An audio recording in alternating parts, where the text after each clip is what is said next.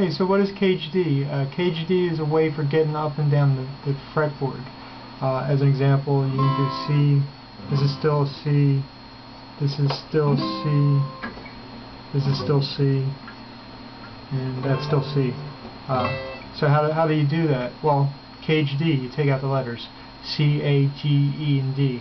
So you do the C shape, the A shape, the G shape, E shape, and finally the D shape.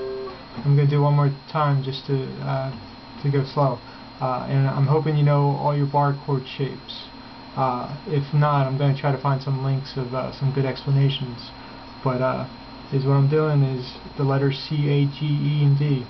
There's the C shape. Okay. Go to the end of that. You do the A shape bar chord. Gonna hurt my fingers. And that's still the C chord actually. Okay.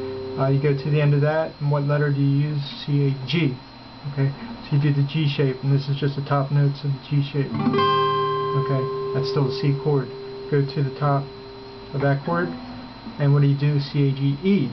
You do the E shape. There's the E shape bar chord, but that's still the C chord. Go to the top of that, what letter do you use? D. And I'm going to try to do a D shape, but there it is. So you're back to C. So that's CAGED. Hope that was a help.